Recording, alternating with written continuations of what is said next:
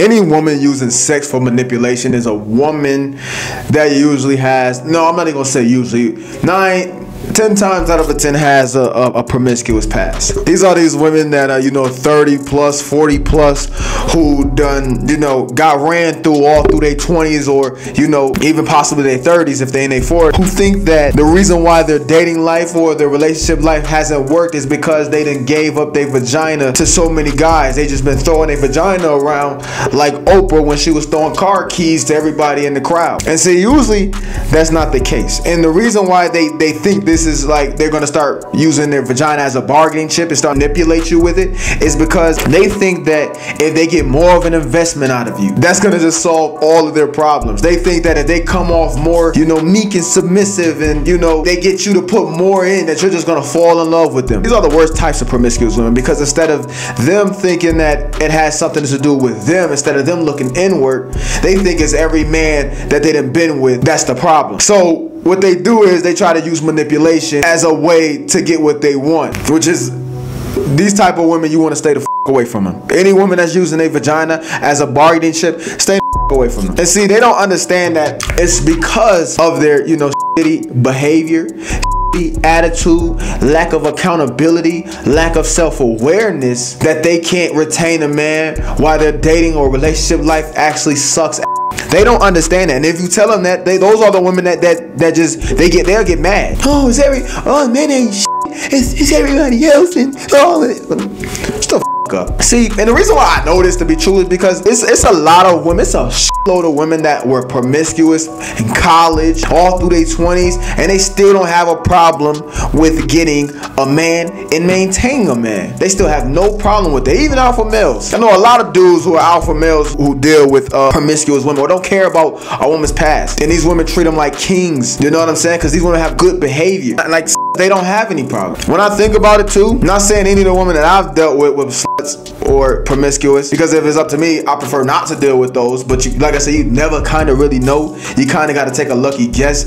And usually I can get it out of women. I can get it out of them and see if they were sluts or not. I'm very good at that. I like to think I'm good at it, But the best women that I usually had were women that were, ones that I smashed fast. Whether I was on a first or second date. Those are some of the longest relationships and the longest women that I've retained was those types of women. Why? I don't know. The next one is drug abusers. And actually, y'all boys, I'm gonna actually do a part 2 to this. So y'all stay tuned to this, because I'll probably do a whole series on this promiscuous past. The second one is drug abusers.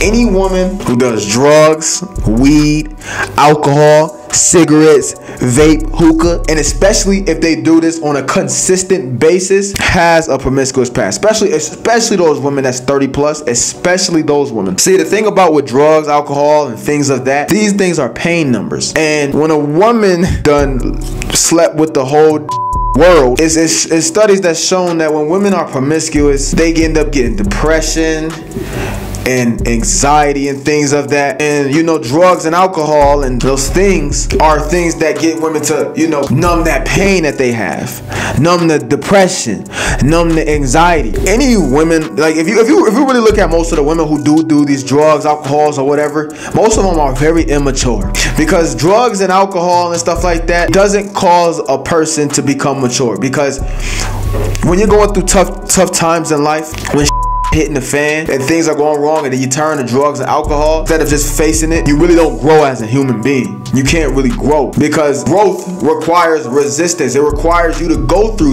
and be vulnerable to going through for you to be able to grow as a person. But when you go to drugs, alcohol, and things like that, you never grow. This is why you see some of these 30-year-old women, these 40-year-old women who still act like and stuff like that, because they turn to alcohol, drugs, and stuff like that. When they going through they don't have the mental fortitude to get through that and grow as a person. So they still stuck. A lot of these women are still stuck at 16 years old, as a 20-year-old, as a 30 or 40-year-old adult. You're not gonna get much out of them. Of course they've been out here doing all this other stuff, and then they're gonna blame everything that they do. Oh yeah, I was and doing all this other stuff because I was high when I him, and I was drunk, and I was off a pill when I did. You don't even want to deal with no like that. You know what I'm saying? So if she does any of that stuff, for one, you shouldn't even heard? And you ever heard the saying, if she smokes, she pokes? That's a fact. So in 2, she's promiscuous. She either was promiscuous or still is promiscuous most of the time. And I'm gonna give y'all a bonus one.